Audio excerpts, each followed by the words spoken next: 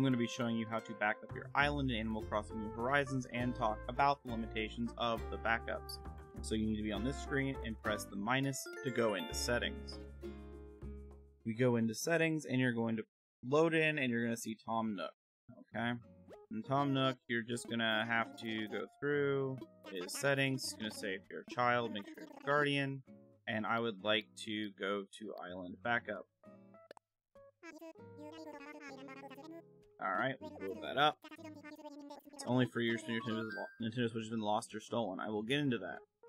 Alright, so basically we're going to enable it, and we're going to spam click our way through, pretty much. Basically it's just going to say that you must play the game, you must have a Nintendo Switch Online membership, and it's enabled. The data will be uploaded automatically when you close the game, and you have it in sleep mode. Periodically it will update. So you don't have to do this manually every time you want to update your island. Alright, so they enable it. Saving do not touch. Alright.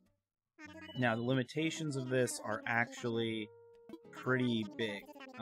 Definitely worth knowing going in. Nintendo doesn't like, you know, things that are player-friendly, so there's a lot of limitations to it. So back to the title screen, and you'll see in the lower left-hand corner, once it loads, come on, come on, come on, island, you can do it. Alright, and load up, and there it is, backup's enabled. Now, this, as I said, is only for consoles that are lost or damaged. And what I mean by that is... I'll put all this information in the description. Recovery is only available in situations where a Nintendo Switch system is lost, stolen, or damaged. A new or repaired Nintendo Switch system is required. An active Nintendo Switch Online membership is also required.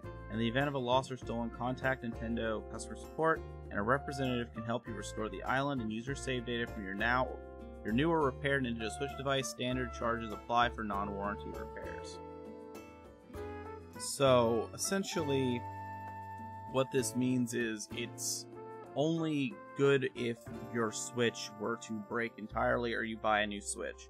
So if you were to encounter, for example, a save corruption bug, from reading this wording, they will not restore your game for you. They will not restore that. You would have to have a save corruption bug, and then buy a brand new Switch, and then transfer everything from your old Switch to your new Switch, and say you lost it. Which is a little ridiculous, but it's Nintendo. We can't expect them to do anything right the first time.